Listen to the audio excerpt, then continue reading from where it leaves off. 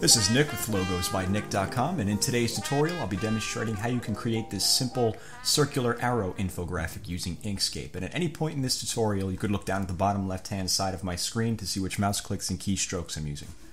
So I'll minimize this and we'll get started here in Inkscape.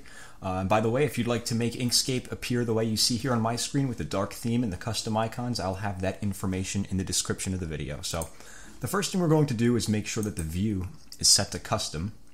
And then we're going to zoom in at 1:1, and then we'll open up the Align and Distribute menu, and we're going to want Last Selected chosen from this drop down. And then we're going to go to the Edit Objects, Colors, Gradients, and Stroke menu and open that up.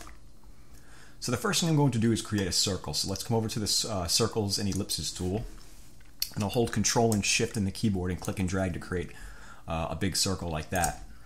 And I'm going to take the opacity and drop that down in half.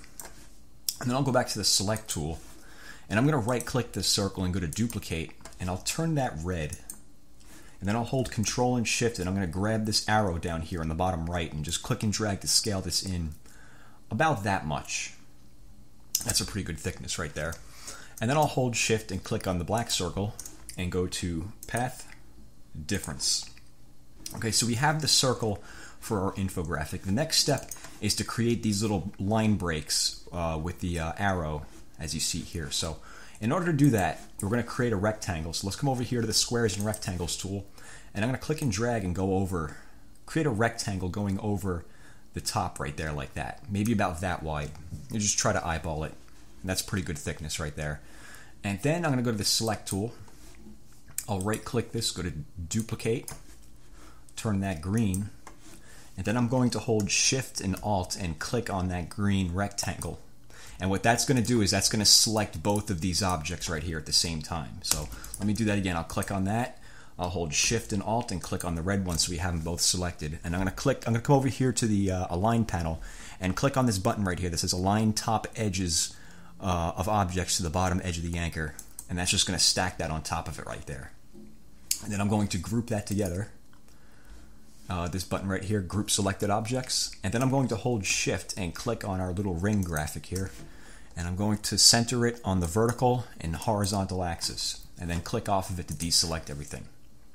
Now let's click on these two little lines right here that we just created, and we're going to ungroup them, and then click off of it to deselect, and we'll take this green object and we'll just delete that. Press delete on the keyboard to get rid of that. We're done with that. And then we're going to click on this red rectangle, and then we're going to click on it a second time to get our rotation handles. And when we do that, we're going to get this little crosshair here in the center. I'm going to hold Control on the keyboard and grab this crosshair and just click and drag it straight down to the bottom until it snaps to the bottom of the red rectangle right there like that. Then I'm going to hold Control on the keyboard and take this top arrow right here, and you'll see we'll be able to move this thing around according to its center point. So I'm going to put it right here at the top, and I'm going to press the space bar. We're holding Control the entire time we do this. I'm going to press the space bar, and then I'm going to rotate this around to about here, maybe about there. Press the space bar again, and then bring this one around to here. We're holding Control the whole time we're doing this, and right there I'll just let go of everything and leave that one right there. And then I'm going to hold Shift, click on this red shape, and then this red shape, so we have all three of the red shapes selected, and we can go to Path, Union. And we could hold Shift on the keyboard and click on the black ring in the background and go to Path, Difference. So we now have the shape, but what we have to do now is we have to put the indents in those spaces to make it appear like it's an arrow. So how I'm going to do that is I'm going to rotate this thing around so that this gap right here is sitting horizontally. So I'm going to hold Control on the keyboard and grab this top right arrow and just click and drag this down. 1, 2. So for 2 steps it got that line horizontal. That's what we want. We want this line to be horizontal like this so we can edit it and put that indent in there. And the way that we're going to do that is we'll go to the Edit Paths by Nodes tool, and I'm looking at these nodes right here, these 4, 1, 2, 3, 4. I'm going to click and drag with the mouse over those 4 nodes, just like that.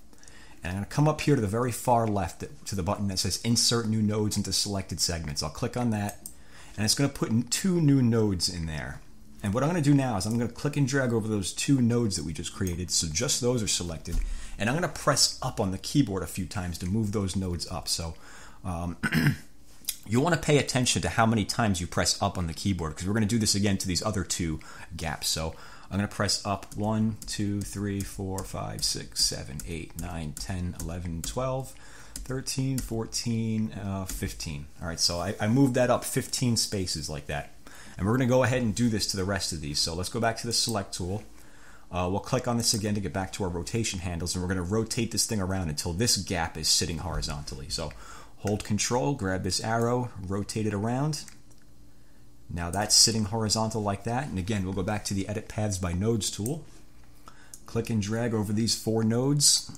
Click on the button that says Insert New Nodes into Selected Segments.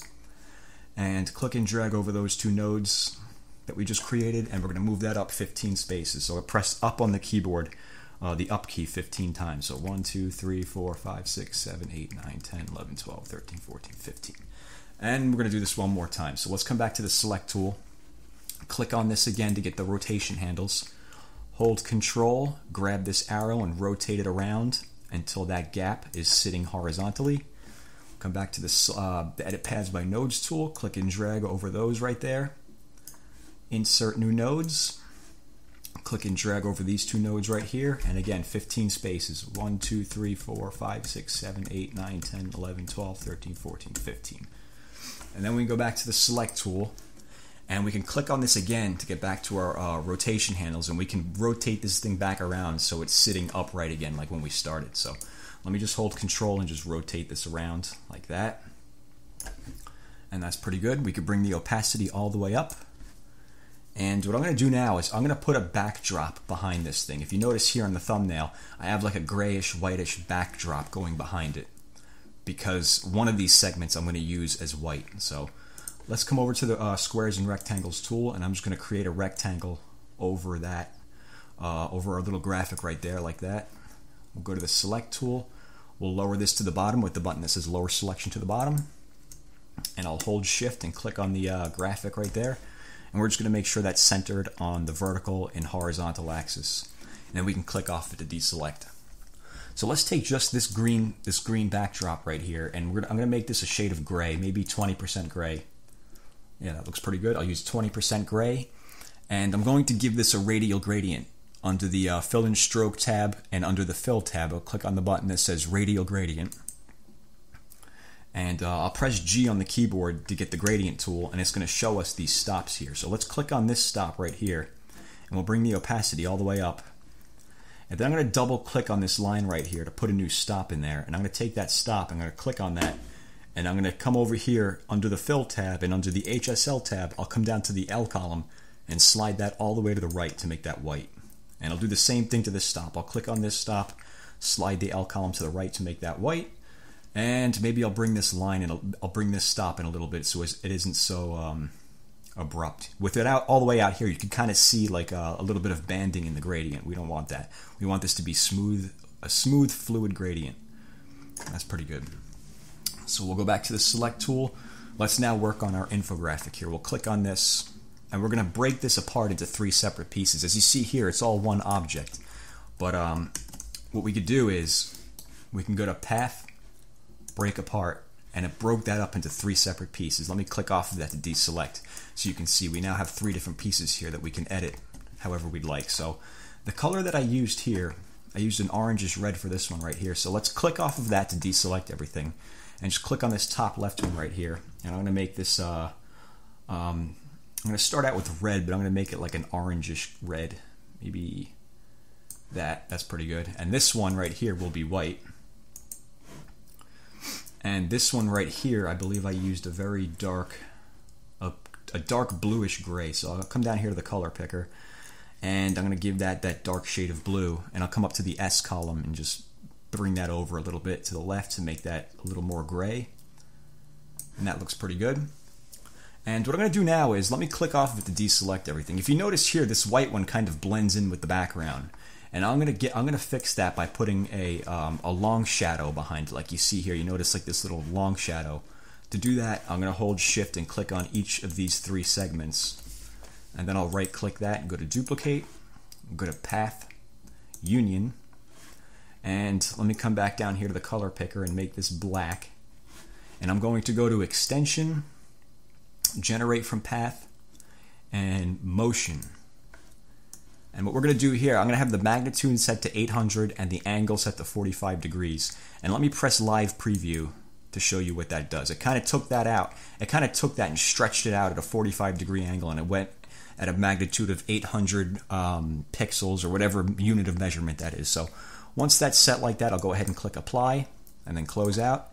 And you'll see we have our little, what's going to be our drop shadow. So let me lower that to the bottom, lower selection to the bottom. And then I'll raise it up one step. Raise selection one step. Go ahead and click that button so it goes above the backdrop. And I'm going to take the opacity of this and bring this down about that much. And if you notice now, you can see the white. You can see the white segment there. If I get rid of that, it disappears again. But since that's there, we can kind of see it. So once we've done that, let's click on our backdrop. Right-click that and go to Duplicate. Hold Shift. Click on the long shadow that we just created and go to Object, Clip, Set. So it took it and put it within those boundaries. So let's click off of that to deselect. And the next thing we could do here is we could just fill this in with some information. As you notice here, I put 1, 2, 3. So let me grab the text tool and create some text. I'm just going to click on the canvas to get the cursor. I'm just going to write 0, 1. And the font I'm going to use is called Lato or however that's pronounced. I'll use the medium weight. Click apply. Close out of that, go back to the select tool, and I'm going to put this right here. I'll turn that white, and I'm just going to hold Control and Shift and scale that down a little bit so it's not so big. That's pretty good. And I'll right click this and go to Duplicate, and I'll put this one over here in the white segment, but I'm going to make this one the same color that this one is so we can see it. So let me press F7 on the keyboard to get the dropper. And if that doesn't work, you could also click on the dropper tool, which is over here. If you're using a laptop, these icons probably won't be here. There'll be a little arrow down here. If you click on that, you'll get a little pop-up menu to get the dropper. So, or you can just press F7, the keyboard shortcut like I have. And once you have the dropper, you just click and drag over that segment to make it that color. That's pretty good. And we'll go back to the text tool so we can edit that, make that 2. And I'll go back to the select tool. I'll click on this one, right click, duplicate, put this over here, go back to the text tool, and I'm going to make that number 3. I'll go back to the select tool, put that right there. And just for the sake of this tutorial, I kind of put some social media icons there. I think the design looks good when you have some kind of icons there. So I just grabbed these social media icons. So I'm just going to import my social media icons file. I wrote a blog post a while back where I gave a file of all the social media icons I have. I'll put a link to that in the description in case you'd like to download them. They're really useful when you're doing design work. So I'm going to go to File, Import, and socialmediaicons.svg. There it is. I'll double click that to import it, and there's our vector social media icons. So let me ungroup them. And again, you could download this file by going to the link in the description. I'll have that information for you there. And I'll click off of that to deselect. And what did I use here? I believe I used Pinterest for that one, and Google Plus, and then Periscope. So let me grab the Pinterest icon. I'll put this up here. I'll make that white. I'll just hold Control and scale that down a little bit like that. And for this one, what was this? Google Plus. I'll take the Google Plus icon, put this right here. Hold Control, scale it down. And I'll press F7 to get the dropper again so we can make it this shade. And we'll go back to the select tool. And finally, I used Periscope for that one. So let me grab the Periscope logo and put that right there. We'll make that white. Hold Control and scale that down.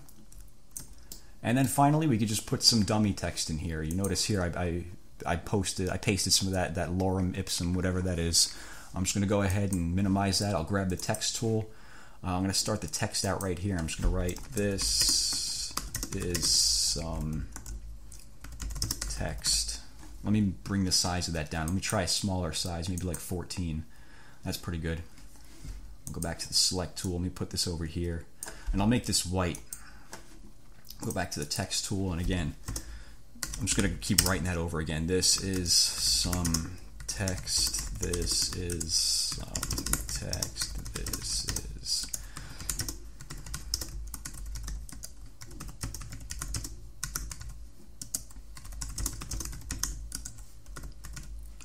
That's pretty good like that. Let me get rid of that one right there. And you can put whatever you want there. That's where you could fill in the information or whatever you'd like. I'm just going to hold Control and Shift and scale that down a little more. Then I'll right-click that and go to Duplicate. I'll put this over here. Then I'll right-click this and go to Duplicate, and I'll put this over here. But I'll press F7 to get the dropper so I can make this the same shade that is. And go back to the Select tool, and let me get rid of all these. I don't need these anymore. And as you can see, we're pretty much done. There's our very simple infographic using Inkscape. Let me just make sure I didn't miss anything. Yeah, that looks about right. So that's how you can do that. If you have any questions, let me know. And as always, thank you for watching.